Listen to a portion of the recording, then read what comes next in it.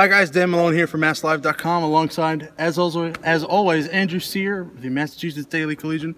We're back at the Malone Center a little while after a 90-66 loss for UMass against the Providence Friars, the top 10 ranked Providence Friars. Just today, the AP poll came out.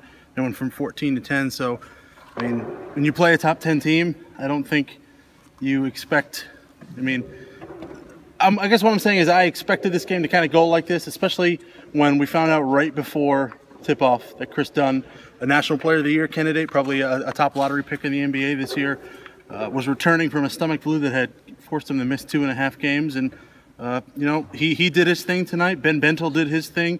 Did more than his thing, I would say. UMass never led in this game. They were, as Derek Kellogg said, dominated from the jump.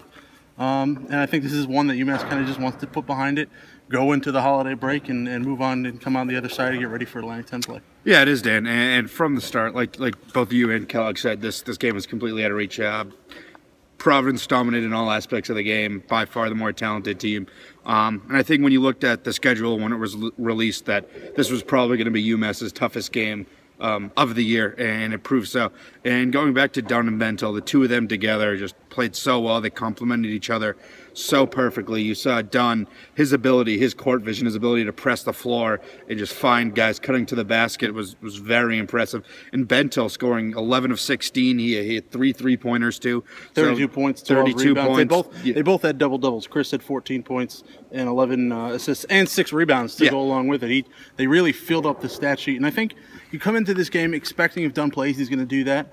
I know Derek Kellogg didn't think that Bentel was going to have quite that night. I wrote that he, was doing his best to trick the Mullen Center fans there into thinking that he was the future lottery pick, and he's just a sophomore. Yeah. And he was tremendous. He dominated the paint. He made some nice defensive plays. He stepped back, hit a couple threes. Those two, when they're going like the way they were tonight, they can beat a lot of teams. They can make a run to the Final Four. They can, and this team is very talented, like you mentioned. They didn't have their best three-point shooter in Physicist either.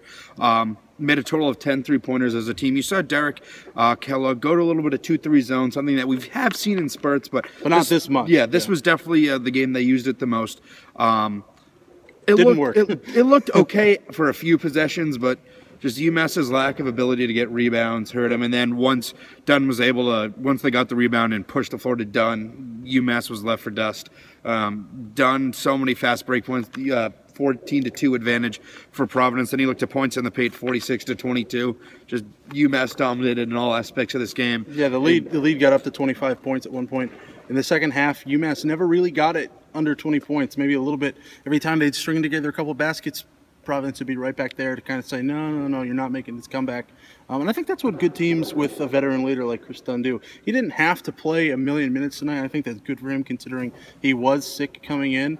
UMass just never really threatened. We saw kind of fans kind of leaving a little bit early. And, these games happen against good teams. And like I said, it'll be one UMass wants to kind of look beyond. They did, but I think if you're UMass fans, the one positive you can take away is the return of Antoine Space. Sure. Missed the first 10 games of what the university deemed a personal issue. Played 31 minutes, the most of anyone.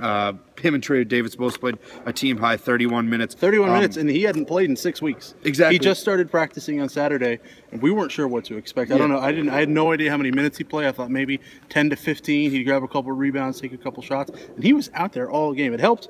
It helped. The silver lining of getting blown out is that he could play all game. They could kind of mix and match.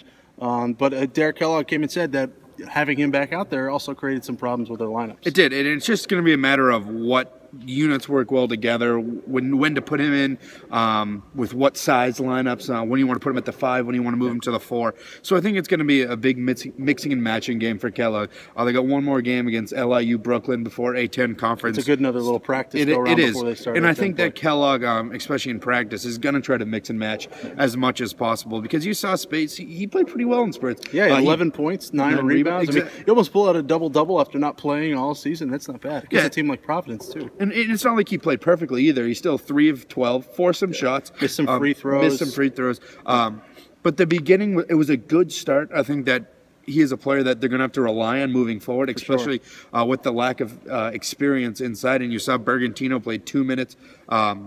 Rashawn Holloway, Malik Hines, and neither of them really had the best performance, and they're still learning. As much as Rashawn's proven that he can score and play well inside, both him and Hines still have a lot of growing to do. They still aren't playing as many minutes as we would have liked to see them at this point in the season. But I think that Space is going to be a guy that, regardless of the situation, you're going to have to rely on. And I think that his ability to stretch the floor is going to be something that Kellogg and the rest of UMass will have to rely on moving forward, especially once conference play begins. Yeah, like you said, that's the big silver lining here, that they got him back. They have a little bit of time now. They got to get into, for them, this is what really matters, this Atlantic 10 stretch after LIU Brooklyn. They started at LaSalle. It's good to get him back down to get a little chemistry. They're going to have a few days off here. They don't play again until the 29th after the break. So it'll be a while before we're back here. But, Sear, thank you for joining us, and we'll catch you next time. Happy holidays, guys.